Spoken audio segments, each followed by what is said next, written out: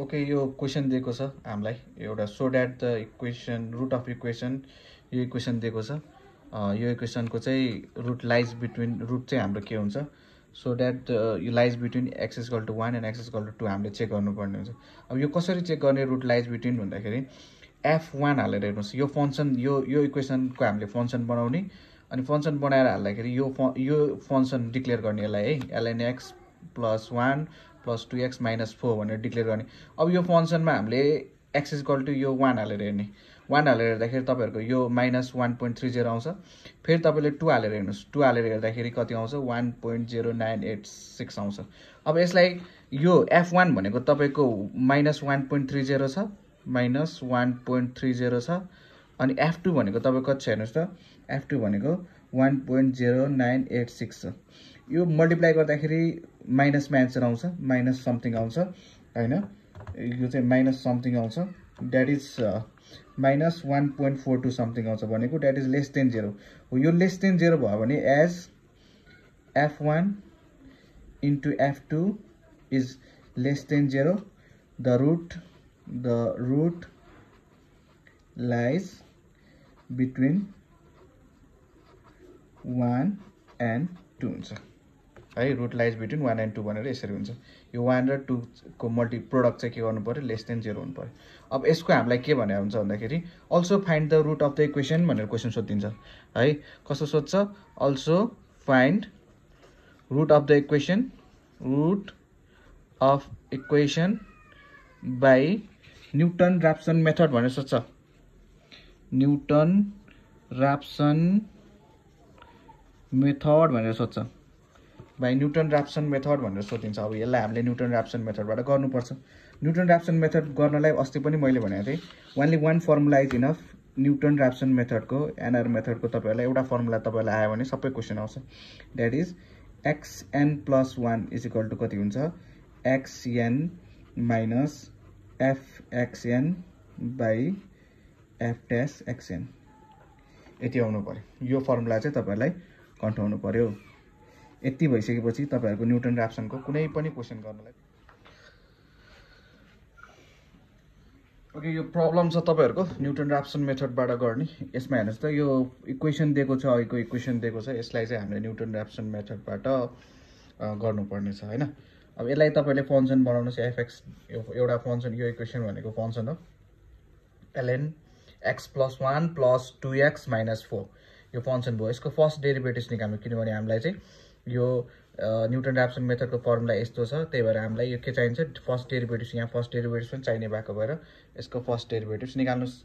First derivatives निकाल्दाखेरि के भयो यो सबैलाई थाहा छ फर्स्ट डेरिभेटिभ्स यसरी आउँछ भनेर।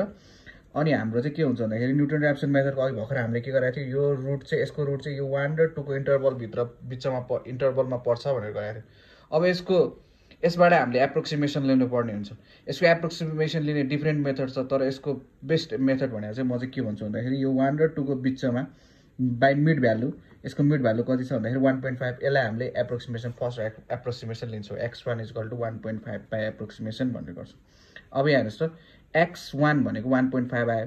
अब यो x1 + 1 = x1 minus fx1 by f dash x1 गर्दाखेरि के गर्ने भन्दाखेरि यो x1 भनेको त हाम्रो 1.5 छ 1.5 लगेर यहाँ हाल्नुस् यो फंक्सनमा हैन। फंक्सन कसरी निकाल्ने त्यो त सिकाएर राख्नु पर्दैन तपाईहरुलाई त्यो त सबैलाई थाहा छ। अब यसमा तपाईहरुको f डैश xn भनेको 1.5 हाल्दाखेरि यो फंक्सनमा लगेर तपाईहरु 1.5 हाल्नुहुन्छ यो f डैश 1.5 हाल्दाखेरि के हुन्छ यस्तो खालको रिजल्ट हुन्छ। अब यहाँ तपाईहरुको कति आयो यति आउँछ है। अब यसलाई क्याल्कुलेटरमा गर्ने म क्विक इजी वे तपाईहरुलाई सिकाइदिन्छु। x1 भनेको तपाईहरुको 1.5 छ 1.5 अब हालिराख्न हामीलाई गाह्रो लाग्यो हुन्छ त्यही भएर एन्सर माइनस fx1 भनेको तपाईहरुको यो ln एन्सर +1 + 2 * 1.5 - 4 ठीक छ divide by divide by 1 by bracket 1 double bracket गरौँ यसलाई by bracket answer +1 plus 2 bracket close गर्दाखेरि तपाईँहरू के आउँछ यति चाहिँ तपाईँको यो एन्सर आएको छ। अब यसलाई चाहिँ तपाईँहरूले के गर्नु भनेको x2 इक्वल टु यो आयो तपाईँहरूको।